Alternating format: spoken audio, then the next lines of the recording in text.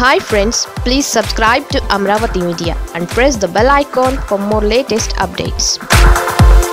ఈ రోజు జగన్మోహన్ రెడ్డి గారు రైతన్నలకు అండగా 2 అడుగులు వేస్తూ ఈ రోజు జగన్మోహన్ రెడ్డి గారు రైతు భరోసా తీసుకొచ్చారు అధ్యక్ష. రైతు భరోసాని 12,500 రూపాయలు ఇవ్వటం కాదు, 13,500 రూపాయలు ఇస్తాను, 4 సంవత్సరాలు కాదు 5 సంవత్సరాలు ఇస్తాను అని చెప్పి ఈరోజు 50,000 రూపాయలు కాదు 67,500 రూపాయలు ఇస్తారన్న ఏకైక ముఖ్యమంత్రి మా జగనన్న అని చెప్పి మీ అందరికీ కూడా ఈరోజు తెలియజేస్తున్నాం అధ్యక్ష.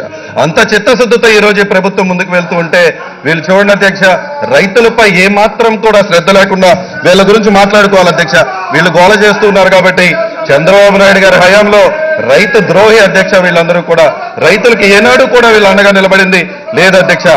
విభజించబడిన ఆంధ్రప్రదేశ్లో 1,500 మంది రైతన్నలు ఆత్మహత్య చేసుకున్నారు అంటే వాళ్ళ పాపమే అధ్యక్ష. ముఖ్యంగా అనంతపురం జిల్లాలో అత్యధికంగా రైతన్నలు రికార్డు స్థాయిలో మృతి చెందారు అధ్యక్ష. ప్రకాశం, గుంటూరు జిల్లాల్లో కూడా అదే కొనసాగింది అధ్యక్ష. వీళ్ళు ఇప్పుడు మాట్లాడుతూ ఉన్నారు, ఈ రోజు రైతన్నల గురించి మాట్లాడుతూ ఉంటే ఈ రోజు ఇక్కడ పోడియంని దగ్గరికి వచ్చి వీళ్ళకి ఇది ఒక అలవాటుగా మారిపోయింది అధ్యక్ష. ఈరోజు మన భారతదేశానికి వెన్నుముక్క అంటే రైతన్నల గురించి మాట్లాడుతున్నాం అధ్యక్ష. వీళ్ళ హయాంలో ఏం చేశారు అధ్యక్ష? భారతదేశానికి రైతన్నల వెన్నుముక్క అయితే కోఆపరేటివ్ సొసైటీలు ఆ రైతన్నలకే వెన్నుముక్కగా నిలబడ్డాయి అధ్యక్ష. అలాంటి కోఆపరేటివ్ సొసైటీలను కూడా ఒక పార్టీ ఆఫీసులుగా మార్చి ఆ కోఆపరేటివ్ సొసైటీ వ్యవస్థని పూర్తిగా నాశనం చేశారు అధ్యక్ష. వీళ్ళు ఈ రోజు మళ్ళీ పోడియం దగ్గరికి వచ్చి రైతన్నల గురించి మాట్లాడుతుంటే అడ్డుపడుతూ ఉన్నారు అధ్యక్ష. ఎంత అన్యాయం అధ్యక్ష ఇది. చూసాం బాలన్నీ వింటూనే ఉన్నాం అధ్యక్ష. ఆనాడు రాజశేఖర రెడ్డి గారు వైఎస్ఆర్ కార్పొరేట్ వ్యవస్థని పూర్తిగా ట్రాక్ లోకి తీసుకొచ్చి బలోపేతం చేసింది రాజశేఖర రెడ్డి గారు. అయితే వీళ్ళు అలాంటివన్నీ చేశారు అధ్యక్ష. ఇంకా వీళ్ళు మాట్లాడుతూ ఉన్నారు అధ్యక్ష. ఆనాడు మన ఉమ్మడి ఆంధ్రప్రదేశ్ లో వీళ్ళు ఏం చేశారు అధ్యక్ష? రైతన్నల్ని ఏ విధంగా వీళ్ళు బషీర్బాగ్ ఇన్సిడెంట్ అప్పుడే మర్చిపోయినట్టున్నారు అధ్యక్ష. అదేవిధంగా పశ్చిమ గోదావరి జిల్లాలో అప్పుడు రైతన్నల్ని ఏ విధంగా కాల్చి చంపారో వీళ్ళు మర్చిపోయినట్టున్నారు అధ్యక్ష. ఈ విధంగా మాట్లాడుతూ ఉన్నారు అధ్యక్ష. శివరామకృష్ణ రిపోర్ట్ కూడా ఏం చెప్పింది అధ్యక్ష? వీళ్ళు అసలు అది కూడా మనం చెప్పాలి అధ్యక్ష. Ion capital loss of vision అని కూడా వీళ్ళు చంద్రబాబు నాయుడు గారిని శివరామకృష్ణ కమిటీ రిపోర్టులో చెప్పారు అధ్యక్ష. ముఖ్యంగా ఆయన చెప్పారు అధ్యక్ష, entire Vijayawada, Guntur, Tenali, Mangalagiri area is regarded as a rice bowl of AP. For that matter, with no doubt one of the India's important granaries. We are taking away 30,000 acres of land from Tallur, Tadepalli and Mangalgiri mandals, which are double crop and triple crop. ఇది short sighted policy అని చెప్పారు అధ్యక్ష. అయినా కూడా వీళ్ళు అక్కడికే వెళ్ళి rice bowl of ఆంధ్రప్రదేశ్ని పాడు చేశారు అధ్యక్ష. ఇది ఒక సూసైడల్ మూవ్ అని కూడా వాళ్ళకి చెప్పారు అధ్యక్ష. అయినా కూడా వీళ్ళు ఆ విధంగా మాట్లాడటం చాలా అన్యాయం అధ్యక్ష. ఈరోజు జగన్మోహన్ రెడ్డి గారు మాత్రమే రైతన్నలకి అండగా ఆలోచిస్తున్నారు అధ్యక్ష. ఇంకొక విషయం చెప్పాలి అధ్యక్ష. చంద్రబాబు నాయుడు గారు వస్తున్నారని చెప్పి ఇక్కడ దగ్గరలోనే అధ్యక్ష చంద్రబాబు నాయుడు గారు హెలికాప్టర్ వస్తుందని చెప్పి పార్కింగ్ అరేంజ్మెంట్ చేయాలని చెప్పి నిజంగా అని వాళ్ళు అడుగుతూ ఉన్నాను అధ్యక్ష. గుండెల మీద చేసుకుని వాళ్ళు ఆలోచించమనండి. ఇక్కడ కొత్తపాలెంలో కొండవేడ ఫోర్ట్ దగ్గర చంద్రబాబు నాయుడు గారు హెలికాప్టర్ దిగాలని చెప్పి రైతన్న భూమిని మేమన్నీ రైతులు చనిపోయారు అధ్యక్ష ఆ రోజు. అది కూడా వీళ్ళకి లేకుండా 5 లక్షల రూపాయలు మేము ఆయనకి ఇచ్చామని మాట్లాడుతున్నారు. వీళ్ళు ఈ రోజు మళ్ళీ పోడియం దగ్గరికి వచ్చి మాట్లాడుతూ ఉన్నారు అధ్యక్ష. రైతన్నలపై ఏమాత్రం కూడా వీళ్ళకి చిత్తశుద్ధి లేదు అధ్యక్ష. రైతన్నలకు అండగా నిలబడే ప్రభుత్వం కేవలం జగనన్న ప్రభుత్వం మాత్రమే అని చెప్పి మరొకసారి తెలియజేస్తున్నాం అధ్యక్ష. వీళ్ళు మాట్లాడితే ఈ రోజు రైతుల గురించి రైతులు పక్షాన నిలబడుతూ అనేక సంక్షేమ కార్యక్రమాలు రైతులకు చేస్తుంటే వీళ్ళు మాట్లాడితే రెయిన్ గన్స్ అని మాట్లాడేవారు అధ్యక్ష.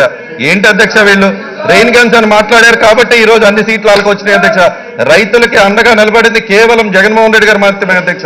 ఆనాడు 2014 15 సీట్లు పశ్చిమ గోదావరి జిల్లాలో వీళ్ళకి వచ్చినాయి అంటే వీళ్ళు పూర్తిగా కూడా ఆ రోజు రైతు రుణమాఫీ చేస్తామని చెప్పిన మాయ మాటలు చెప్పడం వల్ల అధ్యక్ష. ఆ మాయ మాటలు చెప్పి 15 సీట్లు తీసుకుని ఆ రైతులకు అన్యాయం చేసింది చంద్రబాబు నాయుడు గారు కాదా అనేది వీళ్ళు గుండెల మీద చేసుకుని వీళ్ళు చెప్పాలి అని చెప్పి ఈరోజు తెలియజేసుకున్నాను అధ్యక్ష. అందుకనే మా పశ్చిమ గోదావరి జిల్లా వాసులందరూ కూడా 2 సీట్లకి నిలబెట్టారు అధ్యక్ష. ఈ రోజు 13 సీట్లు పశ్చిమ గోదావరి జిల్లాలో మేము గెలిచాము అంటే నీతికి, న్యాయానికి, రైతన్నలకు అండగా నిలబడ్డాం కాబట్టే ఈ రోజు ఇన్ని సీట్లు మేము గెలిచాము అని చెప్పి వాళ్ళు మరొకసారి గుర్తుపెట్టుకోవాలని తెలియజేస్తూ ఉన్నాను అధ్యక్ష.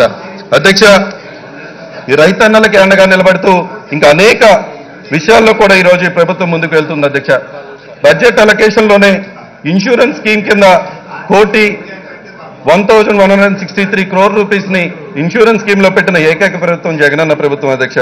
అదేవిధంగా వైఎస్ఆర్ రైతు బీమా అని చెప్పి 100 కోట్ల రూపాయలని బడ్జెట్లోనే అలొకేట్ చేసి ఏదన్నా రైతన్న చనిపోతే 7 లక్షల రూపాయల ఎక్స్గ్రేషియా ఇస్తాము అని చెప్పిన ఏకైక ప్రభుత్వం జగనన్న ప్రభుత్వం అనే విషయాన్ని వీళ్ళు గుర్తుపెట్టుకోవాలి అధ్యక్ష. వీళ్ళ హయాంలో చనిపోయిన రైతన్నలకు కూడా ఇప్పుడు మా ప్రభుత్వం వచ్చాక వాళ్ళందరికీ కూడా ఈరోజు ఎక్స్గ్రేషియా చెల్లిస్తూ ఉన్నామనే విషయాన్ని కూడా వీళ్ళు గుర్తుపెట్టుకోవాలి అధ్యక్ష. వీళ్ళకి ఎంతసేపు కూడా హైటెక్ కనపడుతూ ఉంటుంది కానీ రైతన్నలు కనపడరు అధ్యక్ష. వీళ్ళు ఈ రోజు మరి ఒకసారి పోడియం దగ్గరికి వచ్చి అలవాటుగా మారిపోయింది అధ్యక్ష. ఈ రోజు వీళ్ళు వచ్చి ఈ విధంగా గోల చేస్తూ ఉన్నారంటే అధ్యక్ష, ఈ ప్రభుత్వం ప్రైస్ స్టెబిలైజేషన్ ఫండ్ అని చెప్పి 3,000 కోట్ల రూపాయలని ఈరోజు ఈ ప్రభుత్వం బడ్జెట్లో కేటాయించింది అధ్యక్ష. నేచురల్ కెలామిటీ రిలీఫ్ ఫండ్ అని చెప్పి 2,000 కోట్ల రూపాయలు ఈరోజు బడ్జెట్లో పెట్టాము అధ్యక్ష. అంతేకాదు అధ్యక్ష, ఫెయిల్డ్ బోర్వెల్స్ ఇది another major reason for suicides అని చెప్పారు అధ్యక్ష. ఎందుకు రైతన్నలు చనిపోతూ ఉన్నారు ఈ ఆంధ్ర రాష్ట్రంలో అని ప్రతి ఒక్క విషయంపై ప్రత్యేక శ్రద్ధ పెడుతూ రైతన్న ఎందుకు చనిపోయాడని ఆలోచిస్తే బోర్వెల్స్ పాడైపోవటం వల్ల ఫెయిల్డ్ బోర్వెల్స్ వలన కూడా బోర్వెల్ వేయించుకునే స్తోమత కూడా లేకపోవటం వలన రైతన్నలు చనిపోతున్నారు అని తెలిస్తే ఈరోజు మా ప్రభుత్వం వచ్చాక 200 కోట్ల రూపాయలు శాంక్షన్ చేసి ప్రతి అసెంబ్లీ కాన్స్టిట్యున్సీకి కూడా ఒక ఫ్రీ బోర్వెల్ని వేపిస్తున్న ఘనత ఏ రైతన్నకి కావాలన్నా కూడా ఉచిత బోరు వేపిస్తున్న ఘనత కేవలం జగన్మోహన్ రెడ్డి గారికి మాత్రమే వస్తుంది అని చెప్పి మీకు ఈరోజు తెలియజేస్తూ ఉన్నాం అధ్యక్ష.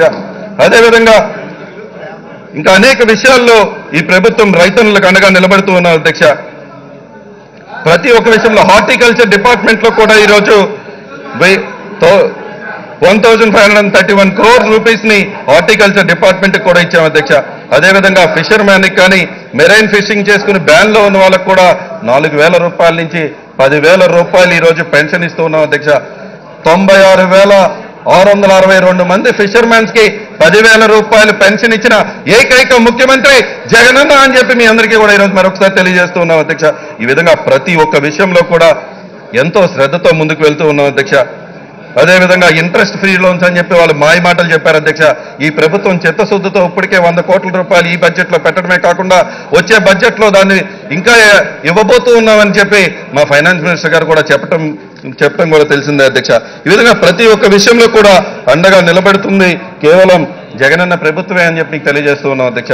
అదేవిధంగా పశ్చిమ గోదావరి జిల్లాలో పామాయిల్ రైతన్నలు, ఎందుకంటే పామాయిల్ ఎడిబుల్ ఆయిల్ ఈ రాష్ట్రం మన భారతదేశం మొత్తంలో కూడా ఎడిబుల్ ఆయిల్ సరిగ్గా మనం పండించలేక బయట నుంచి ఎక్స్పోర్ట్ చేసుకుంటున్న పరిస్థితి అధ్యక్ష. అలాంటి ఎడిబుల్ ఆయిల్ని ఈరోజు మనం వివిధ దేశాల నుంచి తీసుకుని వస్తూ ఉన్నాం అధ్యక్ష.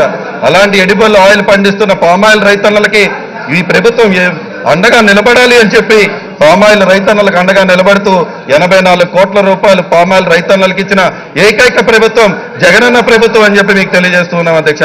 అదేవిధంగా పామాయిల్ ఫ్యాక్టరీలు మా దెందులూరు నియోజకవర్గంలో ఉన్న పామాయిల్ గవర్నమెంట్ ఫ్యాక్టరీ అక్కడ ఉంటే పామాయిల్ రైతన్నలకి గిట్టుబాటు ధర రావట్లేదు అని చెప్పి అక్కడ ఒక కమిటీ వేసి రైతన్నల ద్వారానే ఆ పామాయిల్ ఫ్యాక్టరీని నడిపిస్తాను అని చెప్పి ఏకైక ముఖ్యమంత్రి మా జగన్మోహన్ రెడ్డి గారు, అదేవిధంగా మా అగ్రికల్చర్ మినిస్టర్ చంద్రబాబు గారికి నిజంగా ఈరోజు మేము ధన్యవాదాలు చెప్పాలి అధ్యక్ష.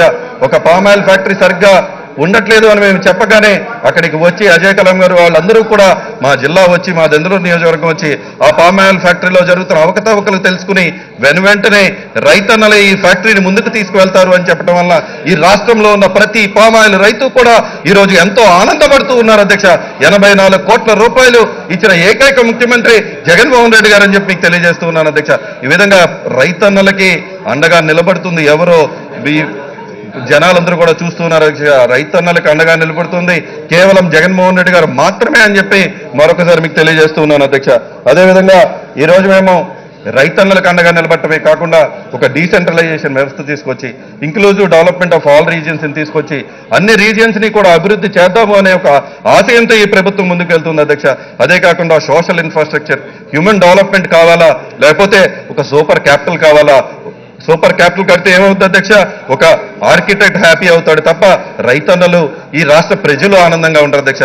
అందుకని చెప్పి ఈరోజు రైతన్నలకు అండగా నిలబడుతూ, అదేవిధంగా విద్యా వ్యవస్థ, అదేవిధంగా వైద్య వ్యవస్థను పూర్తిగా ప్రక్షాళన చేస్తూ ఈరోజు 26,000 కోట్ల రూపాయలతో ఎడ్యుకేషన్ వ్యవస్థని అదేవిధంగా హెల్త్ని కూడా పూర్తిగా ప్రక్షాళన చేస్తూ ఉంటే ఎడ్యుకేషన్ వ్యవస్థను అయితే పూర్తిగా అధ్యక్ష నాడు నేడు కార్యక్రమం, అమ్మఒడి కార్యక్రమం, ఈ విధంగా అనేక కార్యక్రమాలతో ఈ ప్రభుత్వం విద్యా వ్యవస్థ యొక్క రూపురేఖలు పూర్తిగా మార్చుతూ ఈ రాష్ట్రంలో 37% మంది ఎలక్టరేట్స్ ఉన్నారు, వాళ్ళు కూడా చదువుకోవాలని ఆశయంతో ముందుకు వెళ్తూ ఉన్నాం అధ్యక్ష. ఈ విధంగా ప్రతి విషయంలో కూడా అండగా నిలబడుతుంది కేవలం జగన్మోహన్ రెడ్డి గారు అధ్యక్ష.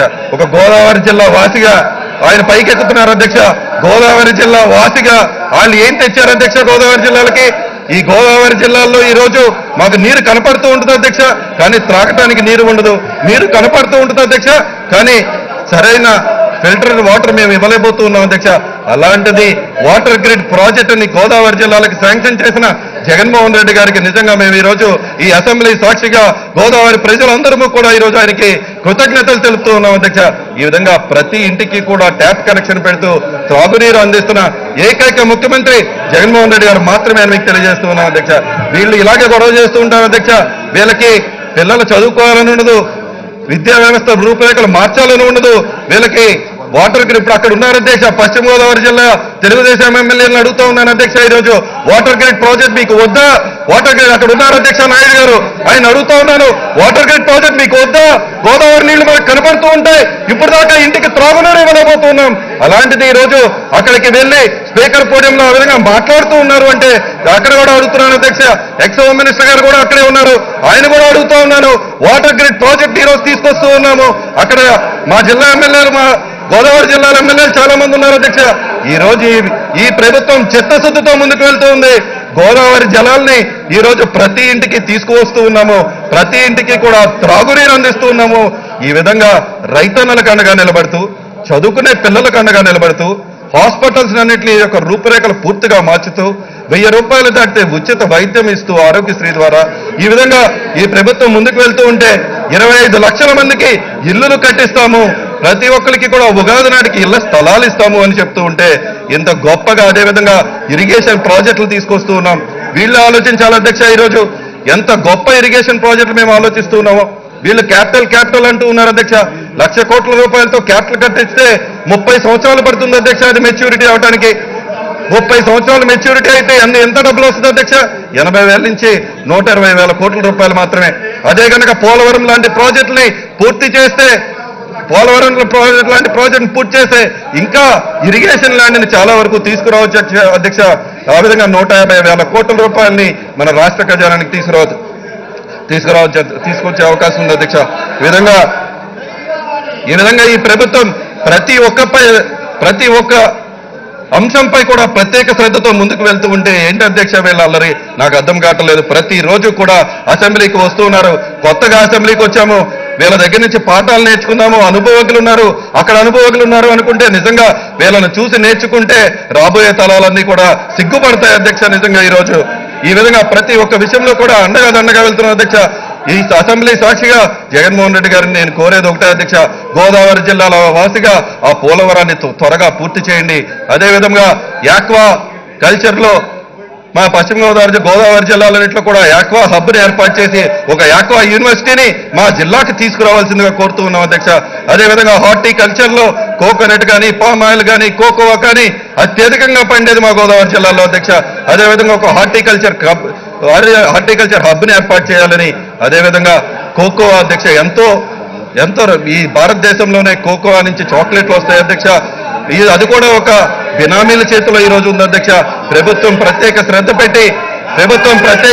పెట్టి ఆ కోకోవా ఫ్యాక్టరీని మా పశ్చిమ గోదావరి జిల్లాలో ముఖ్యంగా దెందులూరు నియోజకవర్గంలో ఏర్పాటు చేయాలని కోరుతున్నాం అధ్యక్ష. వీళ్ళు ఇంకా అల్లరి చేస్తూనే ఉన్నారు అధ్యక్ష. గోదావరి జిల్లాలో మంచి చేయాలని చెప్పి ఆయనకు ఉందా అని అడుగుతూ ఉన్నాను అధ్యక్ష.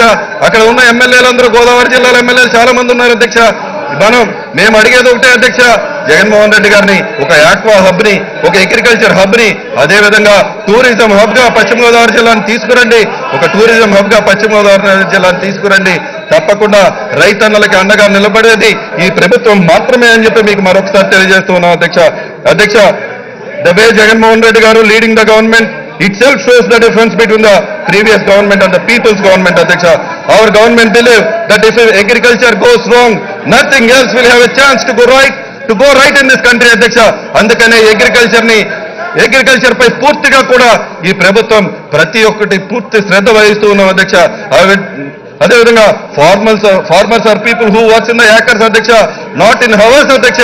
వీళ్ళు ఈ రోజు అల్లరి చేస్తూ ఉంటే నిజంగా రైతన్నల గురించి మాట్లాడుతున్నప్పుడు కూడా వీళ్ళు ఏమాత్రం కూడా శ్రద్ధ లేకుండా ఈ విధంగా చేయడం చాలా బాధాకరం అధ్యక్ష. అదేవిధంగా నిన్న ఎంతో చక్కగా మా కొడాలని గారు అదేవిధంగా ముఖ్యమంత్రి గారు కూడా వివరణ ఇస్తే ఈ విషయం చెప్పాలి అధ్యక్ష. నిన్న నేను ఇంటికి వెళ్ళాక టీవీ ఆన్ చేసి చూస్తే ఈ తెలుగుదేశం నాయకులు ఒక కులం గురించి మాట్లాడుతూ ఉన్నారు అధ్యక్ష. ఈ రోజు నేను వాళ్ళని ప్రశ్నిస్తూ ఉన్నాను అధ్యక్ష. వీళ్ళు ఒక కులం ఏదో ఇలా పేటెంట్ లాగా వీళ్ళు ఫీల్ అవుతూ ఉన్నారు అధ్యక్ష. నేను ఈ రోజు గర్వంగా తెలియజేస్తూ ఉన్నాను అధ్యక్ష, మా కుటుంబం 1985 నుంచి కూడా రాజశేఖర రెడ్డి గారికి అండగా నిలబడ్డాం అధ్యక్ష. విలువను విశ్వసనీయతకి మారిపోయినటువంటి రాజశేఖర రెడ్డి గారికి మాత్రమే మేము అండగా నిలబడ్డామనే విషయాన్ని వాళ్ళు గుర్తుపెట్టుకోవాలి అధ్యక్ష. ఈ విధంగా ఒక కులం వారు ఒక పార్టీలో ఉన్నారు అనే భావన వీళ్ళు కలిగిస్తూ ఉన్నారు. మీరు ఏం చేశారు? ఈ రోజు ఓసీల్లో, కమ్మాస్లో కాదు, రెడ్డిల్లో కాదు, కాపుల్లో, బిలో పావర్టీ లైన్లో లేరా అని ప్రశ్నిస్తూ ఉన్నాను అధ్యక్ష. వాళ్ళకి వీళ్ళు ఏం చేశారో అని అడుగుతూ ఉన్నాను అధ్యక్ష. మా ప్రభుత్వం వాళ్ళకు కూడా అమ్మఒడి ఇస్తున్నాం, వాళ్ళకు కూడా ఇల్లు కట్టిస్తూ ఉన్నాం. ఈ ప్రభుత్వం వాళ్ళకు కూడా అండగా నిలబెడుతూ ఉన్నాం. అదేవిధంగా కార్పొరేషన్లు ఏర్పాటు చేస్తూ ఉన్నాం. కాపు కార్పొరేషనే కాకుండా కొమ్మ కార్పొరేషన్ కూడా ఏర్పాటు చేస్తూ పోతుంది జగనన్న ప్రభుత్వం మాత్రమే అని చెప్పి ఆ చంద్రబాబు నాయుడు గారు గుర్తించాలి అని చెప్పి తెలియజేస్తున్నాం అధ్యక్ష. ప్రతి పేదవాడికి, ప్రతి కులానికి, మతానికి కూడా అండగా నిలబడేది కేవలం జగన్మోహన్ రెడ్డి గారు మాత్రమే. ఇప్పుడు 5 సంవత్సరాలు కాదు 30 సంవత్సరాల పాటు ఈ రాష్ట్రానికి ముఖ్యమంత్రిగా ఉండేది జగన్మోహన్ రెడ్డి గారు మాత్రమే అనే విషయాన్ని వాళ్ళు గుర్తుపెట్టుకోవాలని చెప్పి మరొకసారి తెలియజేస్తూ, నిజంగా ఈ రోజు జగన్మోహన్ రెడ్డి గారి టీంలో ఉంటున్నందుకు నేను ప్రౌడ్ గా ఫీల్ అవుతున్నాను అధ్యక్ష. I'm proud to be part of Jagan team అని చెప్పి మరొకసారి మీకు తెలియజేస్తూ ఈ అవకాశం నాకు కల్పించినందుకు ధన్యవాదాలు తెలుపుతూ సెలవు తీసుకుంటూ ఉన్నాను అధ్యక్ష. జై జగన్.